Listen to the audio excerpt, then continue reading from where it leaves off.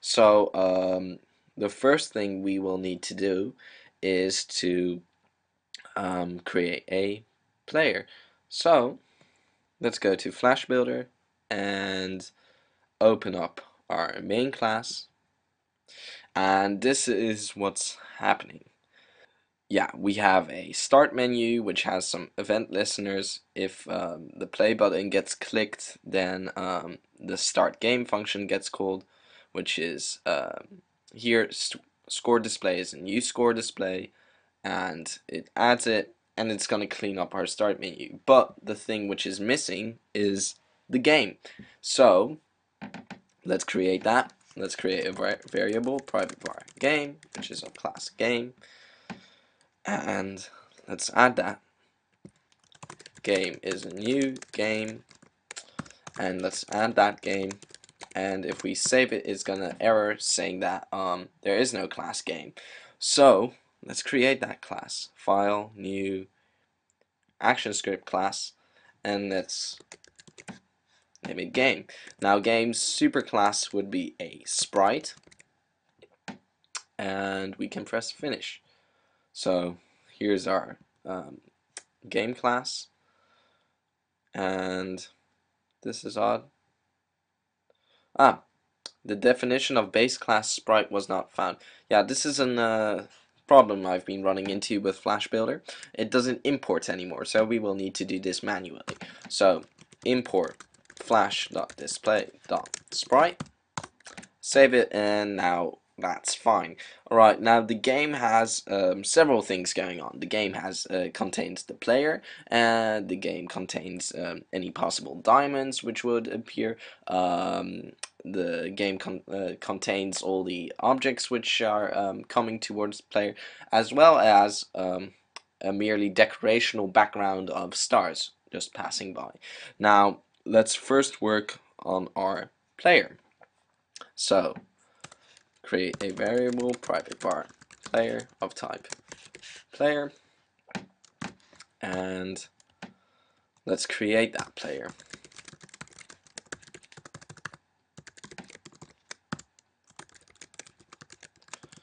Upon saving, we'll get a similar error stating that the player class can't be found, or at least, we're in luck, it's not saying that. Well, nevertheless, we do need to create a player class, so new ActionScript class, name it player, its superclass is a sprite. Again, import the sprite class.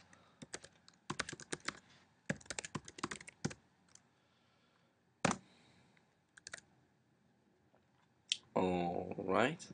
Now, the player needs to use a microphone to determine its height. So, if we need to, we need to access that microphone, which we do as follows. To get the microphone working, we need to do quite some stuff, so it makes sense to get it inside a separate function, which we'll name init microphone, and let's create that function.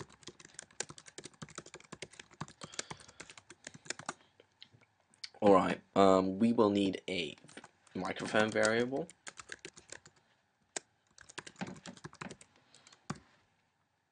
and we'll need some other variables. Well, we'll discover them on the way. Now, microphone is we call the microphone class, and we tell it to get microphone. Now, to do so, we need to import that class. So import flash.media.microphone, and yeah, now we got our microphone, but we still need to do stuff with it. For some reason, one needs to set a certain property, namely set loopback, call that function, to get access to the activity level of a microphone. And the activity level is a number which goes from 0 to 100, which basically is the volume of the sound it receives. To be able to receive it, we must set it to loopback, but loopbacking does something, namely everything that goes in the microphone goes out of the speakers, and that's a mess because what happens when you say something, it comes out of the speakers, your microphone picks it up, it goes again through the speakers, it gets endlessly intensified, and that's also that shriek which you often hear when a microphone goes near a speaker. Yeah, we need to somehow disable the volume yet keep our set loop back going. So we need to use a sound transform. So let's create that.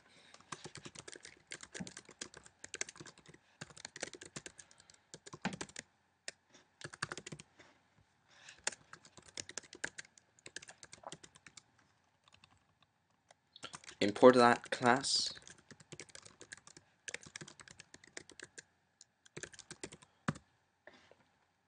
And now let's create that sound transform. So we're going to say our mix sound transform is equal to the current sound transform, which is attached to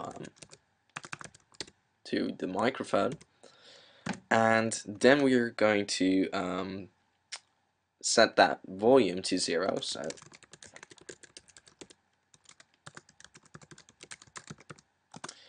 and afterwards we are going to set the microphone sound transform back to the one we just created.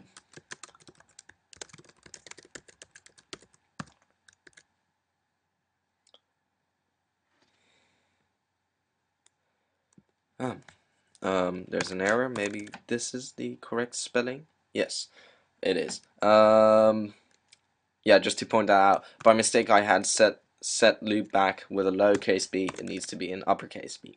Alright, now we got access to our microphone, and just so you see what happens if we have our main starts the game, which launches our game class launches our player class, and yeah, so let's just see what happens.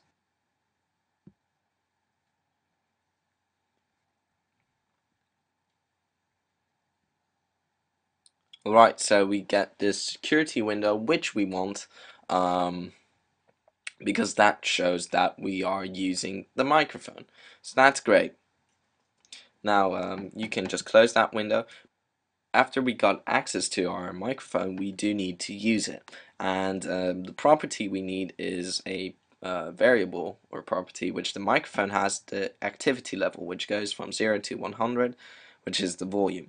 Yeah, we basically want to constantly check what that activity level is, so we're going to add an event listener which checks the whole time.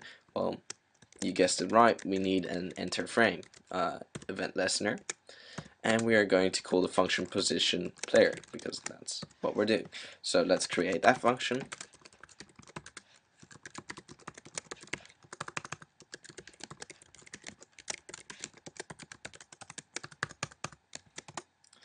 Like so. Don't forget to import that class. So import flash.events.event. And for now, let's just trace that activity level just to see if it's working.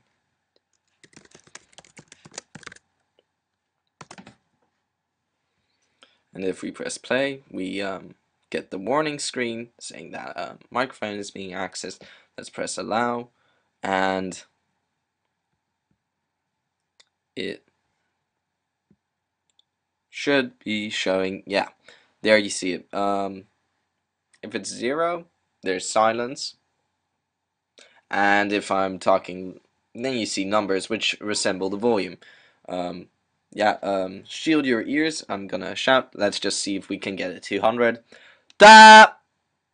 Yeah, we can. So that's good.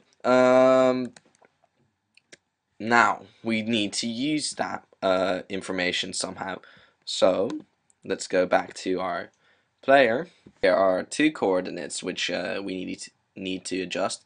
The first one is simply its x coordinate. So let's just simply to keep a neat call function init position, which is going to go right here.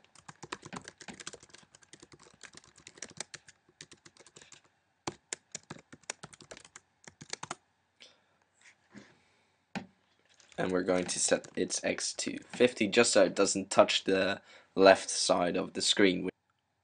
Using the microphone's activity level, we can set the position of our player, and to do so we have the following formula. The Y, so its height, is 300, which is the area that it's allowed to fly around in, 300 pixels, minus the height to prevent that it navigates out of those 300 pixels, minus a factor which goes from 0 to 1 of that activity level, times the area which it's allowed to fly in, which is 300 minus height. If we're going to save this and test it, that means our plane is at this position, and if I say nothing, it is not at the bottom. Yet I only wanted to use 300 pixels. What I need to do is shift the whole game 100 pixels down so that the player touches the bottom, yet it only has 300 pixels to fly around in. So go back to the game and let's just set that. So y equals 100, which moves it downwards, and if we now test it, our player's at the bottom, and yet if we're gonna shout, it's not going to reach the top. So that is our player class for now. We're still later going to add an animation, so our player is going to blink when it collides with something, but for now our player class is fine.